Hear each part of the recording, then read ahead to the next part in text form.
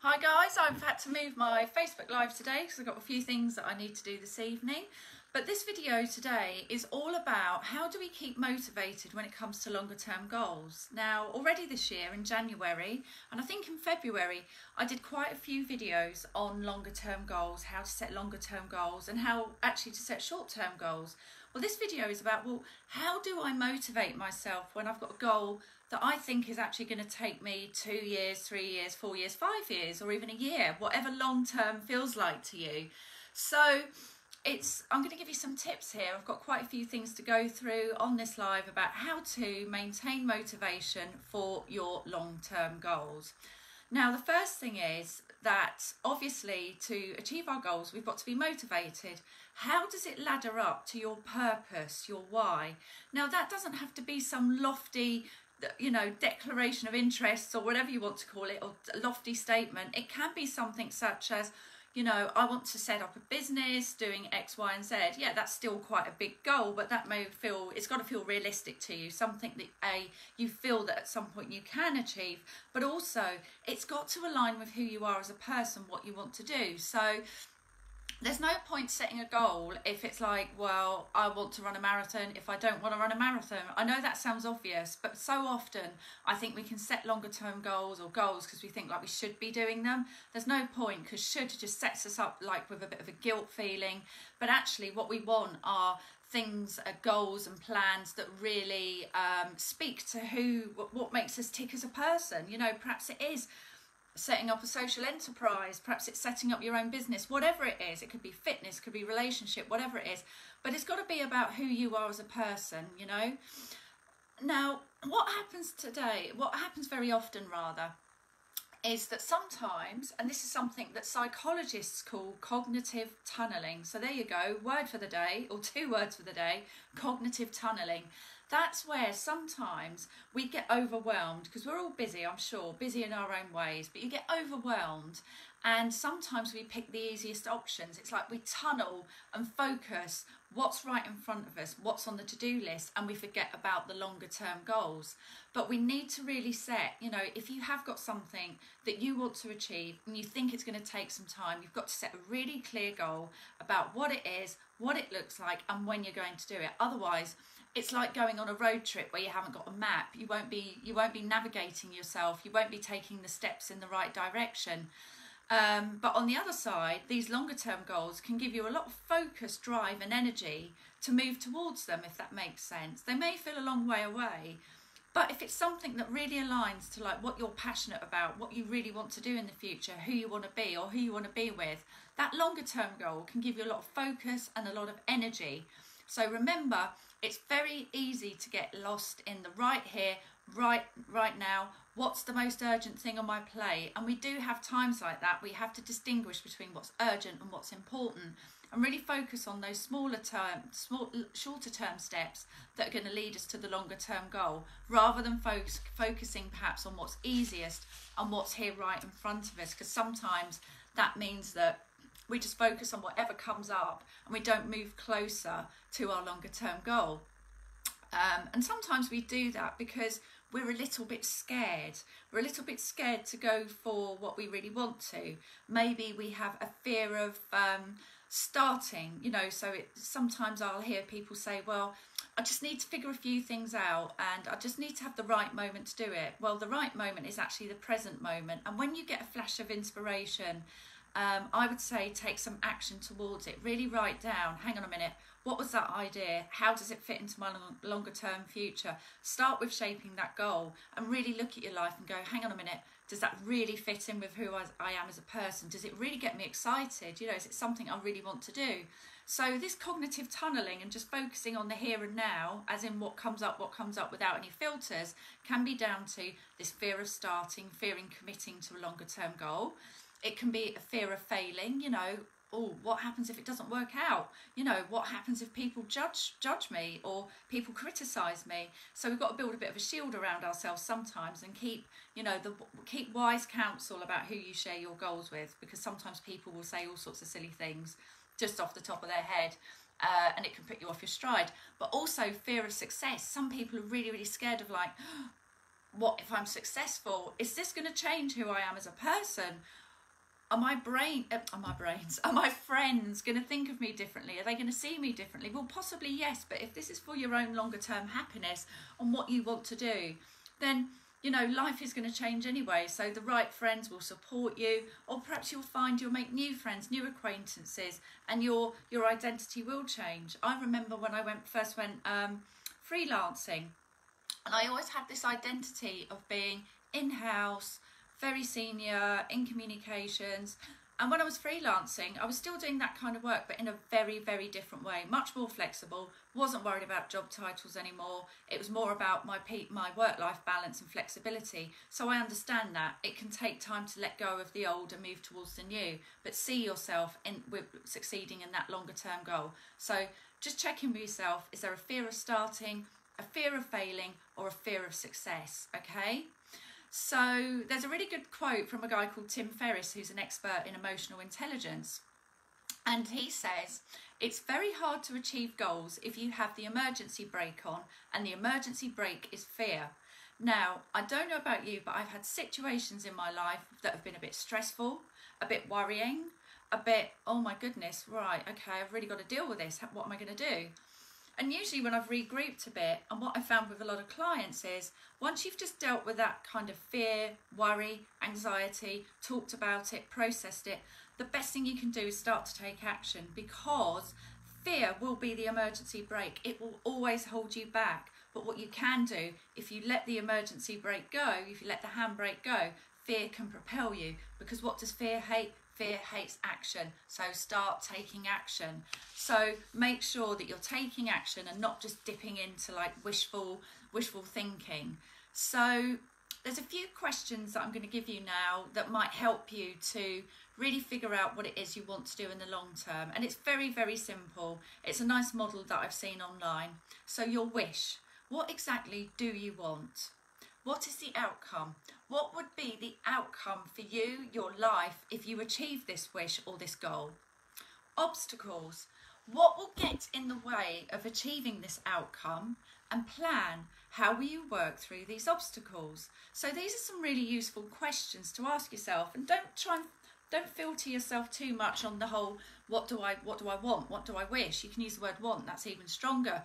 So it just stops us daydreaming. And what happens is when we start to ask ourselves what are the potential obstacles, it gets our brains working, and that is called mental contrasting, where we think about, well, these are the positives, these are the negatives, and you start to work them through. Even better if you write them down, because we have to be aware that sometimes there may well be obstacles, and those obstacles, and it's best to be honest with ourselves and not to let them defeat us, but think, hang on a minute, how am I going to work around those? My obstacles might be, I haven't got time, you know, my time's really full on, I don't have time. So then that will get me thinking about, how will I get through that obstacle? So that may well be, well, do you know what? I'm going to drop down to part-time work. I'm going to outsource those tasks that I don't need to do myself. I'm going to set up a plan that meets the time that I do have. I'm going to analyse my time and look at, well, where are my hidden time wasting, you know, pockets of time? Where could I find time? Where are some things, where are the things that I used to enjoy doing but aren't really adding so much anymore? I mean, I know I went through this big shift. There was lots of things I was doing before, and it was, well, if this goal is so important to me, which it was, and what I wanted to do, I did drop some things, but I was happy to drop them because I wanted to focus on the bigger picture. So just to repeat those questions, what exactly do you want? That's the wish or the want. The outcome, what would be the outcome of achieving this wish? The obstacles, what will get in the way of achieving this outcome? And, you know, how will you work through those obstacles? So that's really, really important to think about those things, to be realistic. We're not talking about daydreaming and sitting wishing on a star that things are going to happen, because we've got to have the desire, the feeling that we want to do something, but also it does come with some planning and some action, okay, and some perseverance and resilience. I'm always saying that. I think perseverance and resilience are really important qualities. Now, there will sometimes be obstacles along the way, but if you break your longer term goals into shorter term tasks, it's not like the whole longer term goal has gone out the window because you've got these baby steps. So for example, you know, not many people can get up and write a book in 24 hours. It's like, do you know what? I've got a day off work. I'm going to write a book. Now, if it's a small ebook or a PDF, you may be able to do that. I'm not saying it's impossible, whatever floats your boat.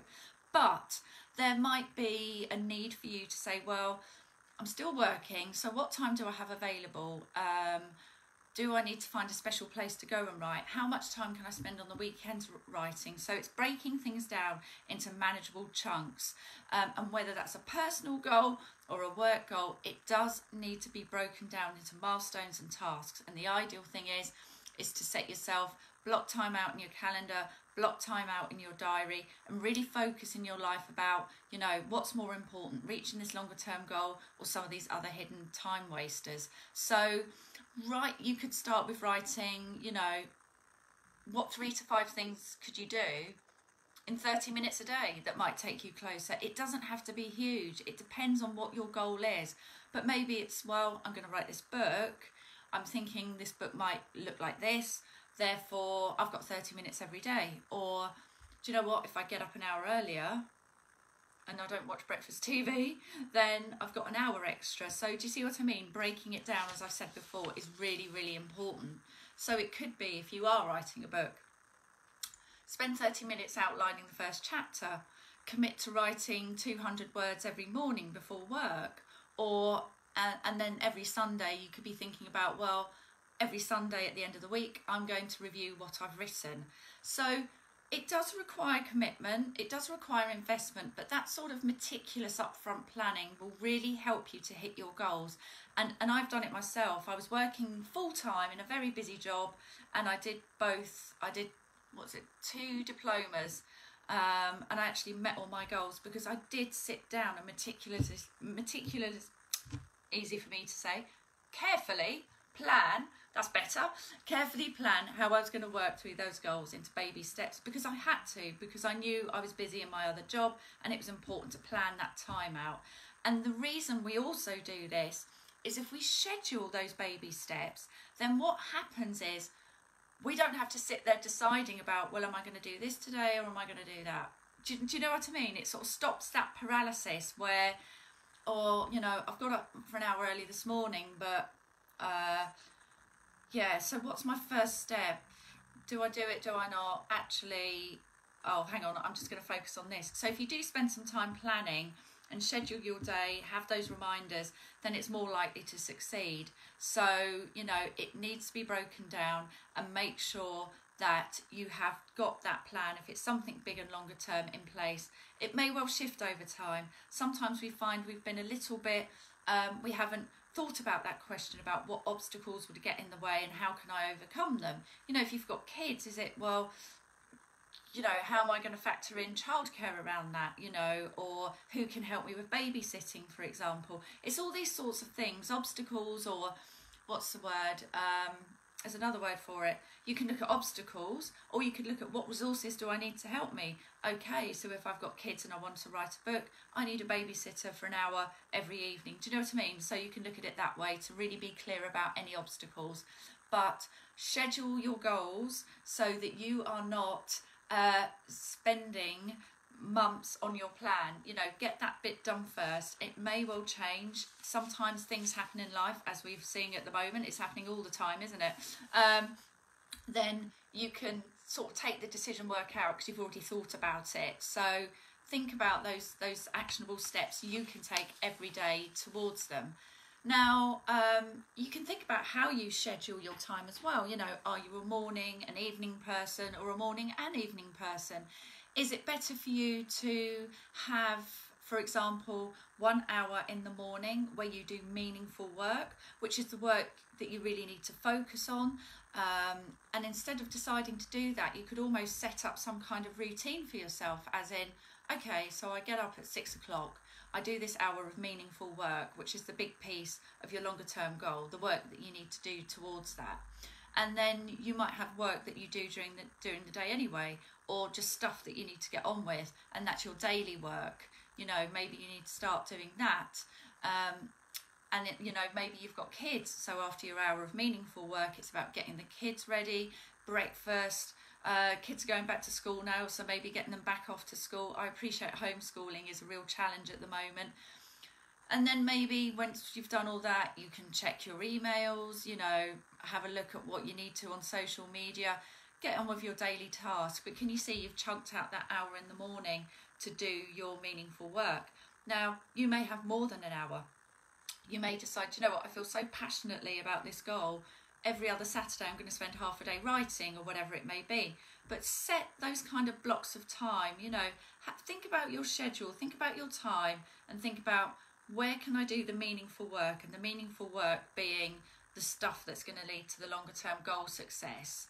The other thing we can do, and this relates to that earlier point of cognitive tunneling, where we just focus on, you know, we just sort of go like that and focus what's in front of us. We need to think about, when we're working on a longer term goal, especially if you've got other things going on in your life, but even related to your longer term goal, what's urgent and what's more important. So if I do this important task, what's going to happen to the urgent task? So it's having a bias towards how you make those decisions. So for example, you could say, if I get up at 6 in the morning, then I can write 200 words. That's just a really, really nice sentence to use for you to sort of embed that pattern, that schedule that I've just talked about into your day. For example, if I get work emails, say you're working full time and you're working on another goal, like you're studying for something, you could say to yourself, if I get work emails after 5 p.m, I'll leave them for tomorrow morning, because it's easy to get dragged into things, isn't it? And that's a classic example of where you make yourself too available too frequently, and you just create this, you know, this cycle of emailing late into the evening. I certainly experienced that early on in my career, and I think I was just trying to prove myself, really. All I was proving was how little sleep I needed, so it was ridiculous. It didn't really do me, you know, and I had to rein back in my boundaries. So for example, as I've said, if I get work emails after 5 o'clock, I'll leave them for the morning. If you know, after 5, I'm going to finish my work at 5 o'clock, and then I'm going to turn off my BlackBerry. Or it could be, if my friends invite me to go out, I'll go out, but I'm only free after 7 p.m. So it's those if that happens, this is what I'll do type statements. So it's really thinking about your schedule up front. So the other thing you can do is that sometimes with our goals, we get a bit, if it's a longer term goal, we set the goal. So we've talked about setting the goal, we've talked about breaking the goal down, but what we can do, there's a fantastic quote by Stephen Covey that says, start with the end in mind. So have a think about, you know, in an ideal scenario, what does this success look like? What does it feel like? And write that goal out clearly, you know, with a timeline. Okay, things might happen and get in the way, but as much as possible, try and stick to that plan. So start with the end in mind. So when I was doing my coaching qualifications, you know, there were times when I thought, this is going to be interesting. You know, I'm working full time, I've got a busy job, and I'm doing 2 diplomas. So I had to really work out that schedule that I've just talked about. So I didn't delay myself by procrastinating, by planning. Does that make sense? I sat down and got on with the plan. And that's actually served me really, really well in my life since then. But what I did do was focus on the finishing line.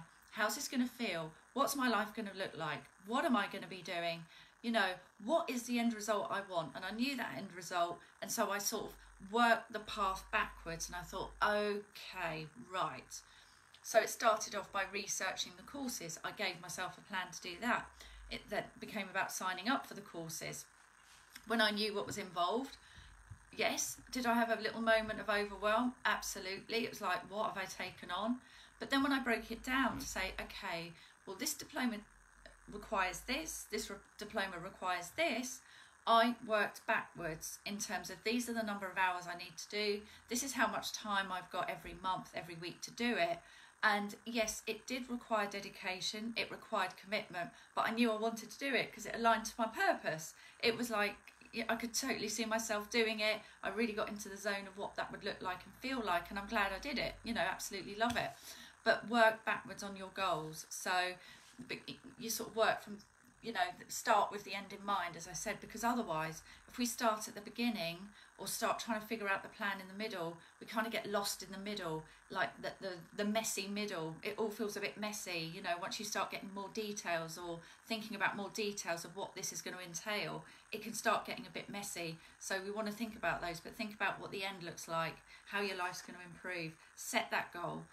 So yeah, so I've given you quite a few tips today. So it's a bit of a short shrift walk into how to motivate yourself for longer term goals. So we've talked about starting with the end in mind. We've talked about how your goal needs to align to, yes, what you want to do. There's no point doing something just because you feel obliged to do it. I'm sure you've got plenty of those sorts of goals at work that you have to make interesting, so we don't want to do them with our goals, do we? So really think about, where was I? Does it align to my purpose, what I'm passionate about as a human being? You know, it doesn't have to be big, it can just be, you know, it can be something simple, but usually longer term goals are a bit more complex. So yeah, start with the end in mind, align it to your vision, absolutely what you're motivated to, plan backwards, avoid the messy middle. Think about that statement of, well, if my friends ask me out, then, and I've dedicated this time to my goal, then I will go out after 7 o'clock on a Wednesday. Those if-then statements to head off anything that might be a distraction. That's good just for distractions generally. If I do this, it's almost like thinking about what the consequence is and making a plan around it. It's not stopping you from doing things, but just being realistic with your time. So the if-then statement. We talked about the scheduling of the days in terms of when's your productive time, when's your meaningful time, when you can dedicate a lot of time and energy to your goal. Maybe it's an hour in the morning, maybe it's 30 minutes. Maybe it's better for you to sort of start doing that at the beginning of the day before everything else starts and you get lost in everything else that's happening, and break it down. Have a look at what your day looks like, you know, so it might be get up, you know, sort of have that hour that you need to, or hours at the end of the day or the weekend. So have a look at your days and what they look like and where you can do your most meaningful work. Really break down your goals into baby steps, absolutely important. So plan, if it's something longer term, make a plan for it. What am I going to do? Work backwards. Where do I want to be in year, I don't know, it could be 1, 2, 3. Where do I want to be in year 2? I want to be here. Okay, so what do I need to achieve by the end of year 1? And then you can start breaking it down month by month. And it might evolve as you come along, as you get new information. If you're studying, you might find, oh, it's taking me a bit longer than I thought. That's absolutely fine. It's absolutely fine to adjust as long as you've thought about it, because you're almost prepping your brain for success. You're prepping your brain and seeing yourself in that state. So really break things down into baby steps and make a conscious decision to spend time, I would say, if you can, every day, at least every week, on what that goal, what those on those shorter term goals. That's really, really important. And just check in with yourself to make sure that you're not letting that fear, that emergency brake, hold you back. Can you release the handbrake? And ask yourself, you know, if I'm dilly-dallying, am I sort of waiting until it's exactly the right time, which is never, there's only now? Am I scared of being successful because I'm going to have to leave behind something that I'm really comfortable doing and step into the unknown? Am I scared of failing, you know, because my friends might think, well, what's he doing, what's she doing, are they crazy? You know, just do, you know what's right for you, and just share your goals with people that are really going to support and champion you. So really make sure you follow those steps, and make sure that you're not getting distracted on things that are just flying in at you. I know if you're working full-time, those things do happen, but you can still use that approach in your working day. You know, if your intention is to get promoted, you might have to make a decision about, are these just important tasks that are noisy? Are they really that urgent? Focus on the urgent things first, and that gives you time to focus on your career path and other things you need to do. Conversations you might need to have with your boss, for example. And don't forget to celebrate small victories. Well, actually, any victory is a victory, isn't it?